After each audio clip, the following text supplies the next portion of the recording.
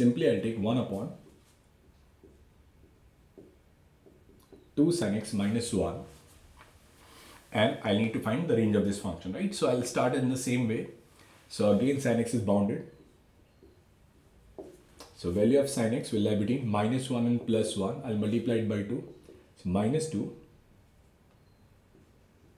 This is 2 sin x and this is 2 and then minus 1. So this is minus 3. This is 2 sin x minus 1 and this is 1.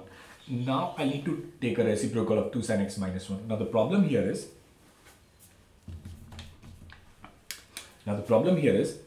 one of the number is negative and the other number is positive.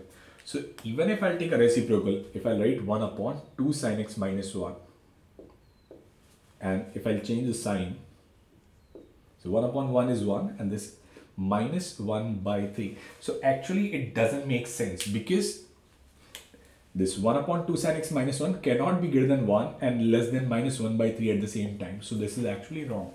Now, how do we solve such question when I have a negative number on one side and a positive number on another side? So this question can be solved by taking two separate cases. Case 1, when 2 sin x minus 1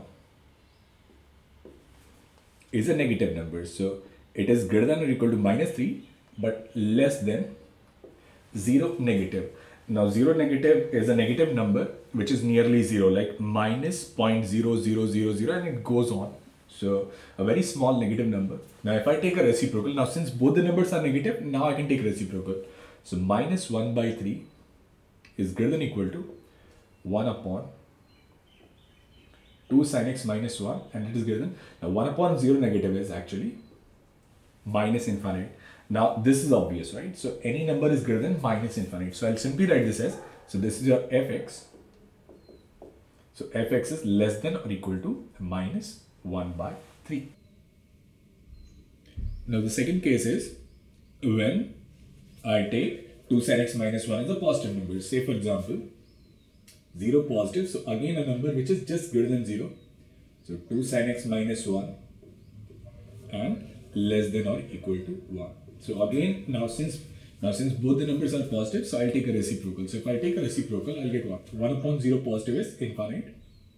Change the sign, 1 upon 2 sin x minus 1 and then greater than or equal to 1. So this is obvious. So every number is less than positive infinity. So I'll simply write this as fx is greater than or equal to 1. So the range of this function will be, your function fx is either less than minus 1 by 3. So it is from minus infinite to minus 1 by 3, and minus infinite not included and minus 1 by 3 included. You cannot include infinite or minus infinite.